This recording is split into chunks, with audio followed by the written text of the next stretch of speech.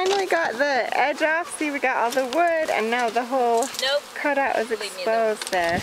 Oh, I'm going to hand you a piece of comb, and I'll get you to set it set it aside.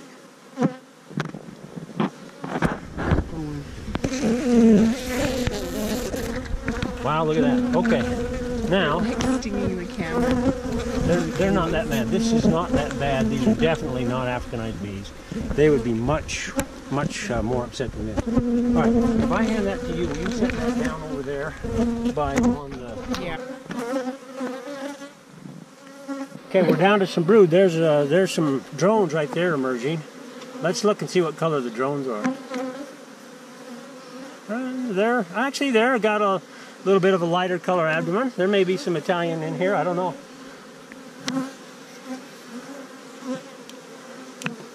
Look at that honey dripping there. Oh my goodness. 20 years is right. Yeah, he's not exaggerating. Yeah, these have been here for a lot of years, and they've probably been here since before. Okay, can you handle that one? I hope so. All right, watch out, honey dripping everywhere. Try not to. Okay, now we've got some larvae here. Oh, look at this, queen cell right there. Perfect. Found a queen? Yeah, we found a queen cell. So what we're going to do is we're going to take a section out right here. There's a little snack. We'll save that there for later. They've got a queen cell they're superseding right now, and it's sealed over. That might be a good thing for us. It might not. It might mean the queen's already swarmed and there's no queen in this. So, and there's pollen there. All right, now if somebody would hand me a middle bar frame, I'll sandwich this piece in it with that queen cell on there. Those are beautiful. Look at that queen cell right there. Okay. All right, let's set it down on the bucket there. Just set it right down on there. Okay, perfect. Now hand me another dowel if you would. Okay, thank you.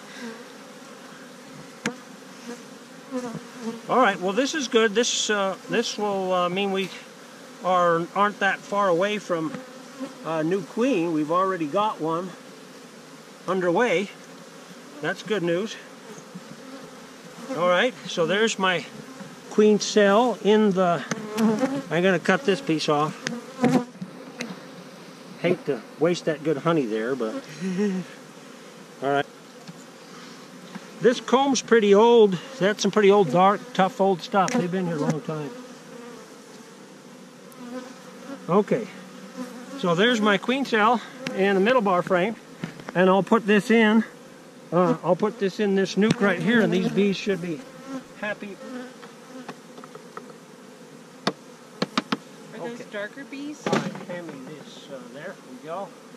Oh no, they're blonder and they're shorter, right? Yeah, they're a little bit bigger. What I have here, I wrote on this one trailer, so we'll know. I'm going to put one more piece in this, and then we'll start cutting the rest of them out. You think there's more than one queen in here? Well, if they're in the process of superseding, there should be a mother and a daughter in there. So that could very well be the case. And then the rest of the hive is just bees. Right, just worker bees, yep. So this could populate the entire valley. Well, they could send out swarms. The amount of comb and how long they've been in here considered, they've probably been here since before the Africanized bees even moved into this area. All right, we're getting there. We're having to trim this up a bit to make it fit the frame.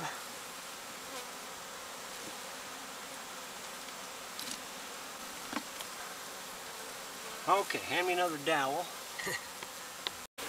Use these like windshield wipers. My friend calls them windshield wipers. Move out of the way, bees, here, so we don't smash them. I didn't know about anybody in planting. Okay, here we go. There's no one. Those frames are much better for this. Yeah, they work pretty slick.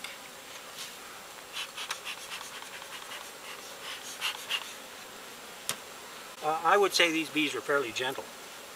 We're not having a lot of trouble. I mean, it's no trouble so far. Yeah, that's great. This is a fun event. This is worth doing. So I'm cutting into honey at the top, and I don't want to get a whole lot of honey in here because it's going to stick the bees together. And how do you avoid the honey? Oh, well, so typically the bees will put honey above the brood. Okay. And so you've noticed on these that there's honey up on top, and then the brood is right below it. Okay.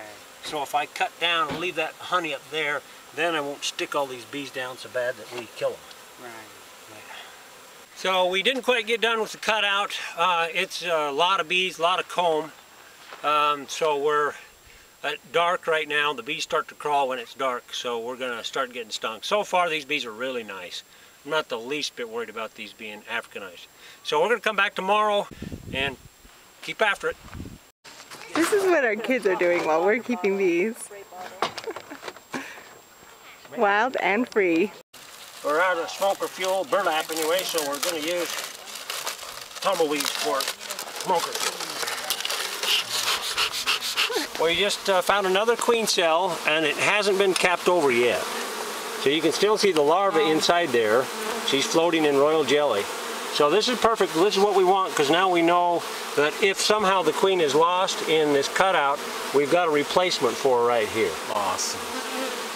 Wow. All right, now I got to keep this in the shade. I've got to find some place to put this where I won't damage it. So let's put it right in this hive over here. Then you know for sure it's going to have a queen. Yeah, then I know it's got bees covering it. They can keep it cool. So they keep it cool by buzzing around, flapping the wings. Right. So we'll put it in this frame here. I'm going to need to... From the beginning, I was... I'm going to step on. Take my gloves off here. It's too delicate to do with gloves on. Take a chance. Yeah. Jennifer, when you were talking about all this, I was like, phooey, because it's not going to happen, Jennifer, not here. Not here. So you're putting it in there between those bars. Huh? Right, I'm going to sandwich this in between the middle bars. So you cut a little bit above the queen cup so you could do that. Right, so I'm not damaging the queen cup. And you're just moving slowly and carefully. Carefully there. So now it's still facing down. We want it orientated down. Oh my gosh, the bees are friendly. They're being nice to me right now. So now we have that queen cup there. We can get a new queen out of that. That is neat. Okay. Is that rare? That we yeah, well, it's lucky. I wouldn't say rare, but it's lucky. Yep. Yeah. So a lot of times when you'll do these cutouts, we kill some bees, and sometimes the queen just doesn't make it. So this is insurance that she's going to. So I'm happy about that. Wow. This is going to be in the sunlight now, so it's hot. I want to move it into the shade, so I'm going to move it on the other side of the trailer here. If you want to harvest honey, if that's your objective in keeping bees, then of course it's easier to harvest the honey out of a hive with a removable frame. Then you can spin the honey out or cut the honey out, rather than have them someplace like this in the rocks or the trees or the trailer. It's easier to get to the honey. All right, I'm using a turkey feather as a bee brush. Works pretty good. Wow. That does make them mad. We're cutting out now some honeycomb. The brood is over here, and they're storing honey in this part over here, so we're going to cut out some comb and eat it.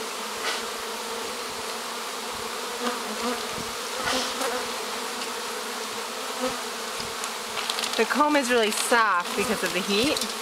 Right, so it's dripping all over. We'll get the bees off and in the bag here as quick as we can. Well, I've modified this hive tool into a kind of a knife. Okay. How did you do that? I cut it with a grinder and sharpened it. So just a regular knife is what you'll need rather than your hive tool. we're dripping honey all over. We don't want to drip a whole lot of honey in the box, because then the bees get too stuck on a hot day like this, then we kill a bunch of bees. So it'd be nice to leave the bees with their honey, right? They need it, but I can't really do that and go down a bumpy dirt road on a really hot day and not have honey all over and killing bees. So we're taking the brood and the honey separately. All right, here comes another big chunk. Why don't you just grab this piece right here? Yeah, that piece. There you go, and I'll cut it loose. 2 at a time. All right, there we go. Now is when you need an assistant. Okay, that should come loose. Let's take the bee brush to it. There we go. Okay, now let me brush the bees off. All right, pull it apart there, and we'll flip it over. There we go. Get the bees off there and put that in. We got most of the brood, most of the honey, all of the brood out. We've got them in 2 boxes. There's enough brood to split up 3 or 4 frames each in a 10-frame box. And then down here is just mostly wax, empty comb. And so this is easy to cut out. We don't have to take so much time to do it. We've about got it completed. And then the real work begins. We've got to put the trailer back together. Okay, we've got most of the comb out. We need to scrape most of the wax off that's stuck to the wood still, but then the bees won't return. But we've got all the comb out. I've placed this box where the entrance was right here, so any of the bees that are flying today will come back and go into this box.